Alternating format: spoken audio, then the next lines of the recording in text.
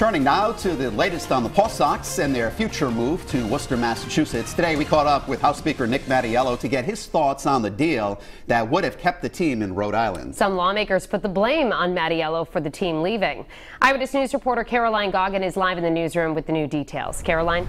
Well, Shannon and Mike, after the team announced its move to Worcester, House Speaker Nicholas Mattiello repeatedly declined our request for an on-camera interview. But we caught up with him today during an event at the new Tiverton Casino. Here's what he had to say. The outcome is the outcome, which of course saddens me because the PawSox have been an institution for a long time.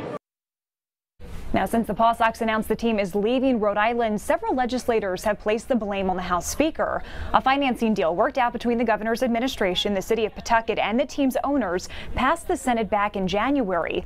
But that plan was dead on arrival in the House, where Speaker Mattiello opposed it as too risky for taxpayers. A revised version ended up passing the General Assembly and was signed by the governor in June. But ultimately, it was Worcester's deal that lured the team to Massachusetts. The House Speaker says his focus now is on the future of McCoy Stadium. What I'm hopeful for right now is that we actually come up with an economic development plan that is even better for Pawtucket, because a stadium that's going to be used 60 days per year, it's economic development, but it may not be as good as something else. Now, we did reach out to PawSox officials after our interview with the House Speaker earlier today, but they declined to comment. I'm Caroline Goggin, Eyewitness News.